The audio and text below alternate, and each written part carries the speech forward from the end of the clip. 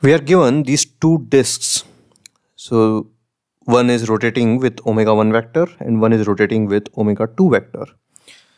And their moment of inertia are given.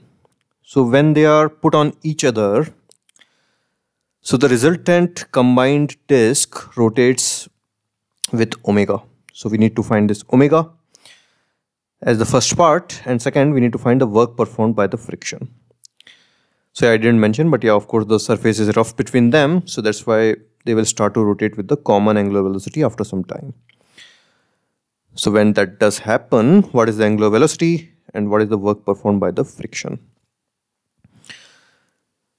So it's not that we are doing B part first, it's just that I found the space here.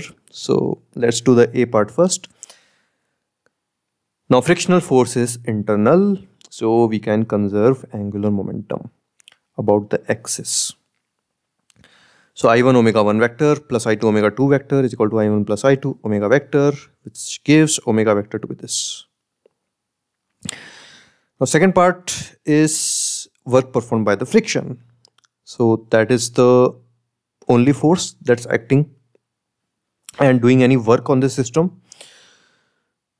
So work done by friction is changing kinetic energy. So final kinetic energy is half I1 plus I2 omega square minus half I1 omega 1 square minus half I2 omega 2 square.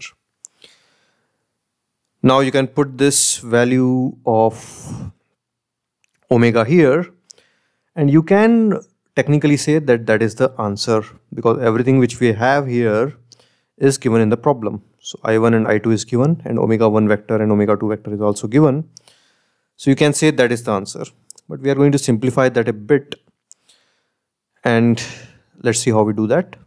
So whenever we have something like a variable, the magnitude of a vector's square, and that vector is written as a sum or difference of two vectors, then we always write it in the form of dot product of the same vector. So omega square we are writing as omega dot omega.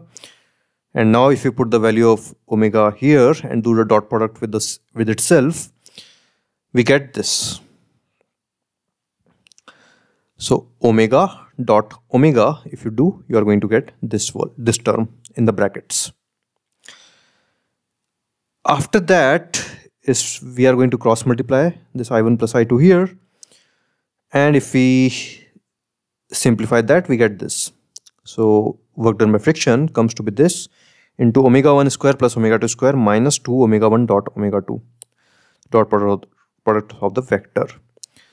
So we know this term is omega 1 vector minus omega 2 vector, the magnitude of that whole square.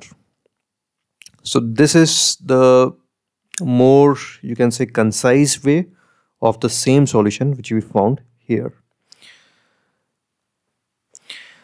So quite interesting result, because you can imagine if omega 1 and omega 2 are same, and then if you stick the disk to each other, so you can imagine there's going to be no sliding, and if there's no sliding, work done by friction must be 0. So that's what we are getting here.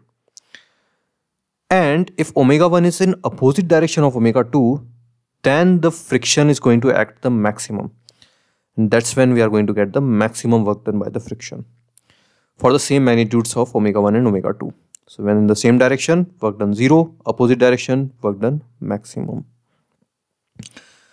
All right.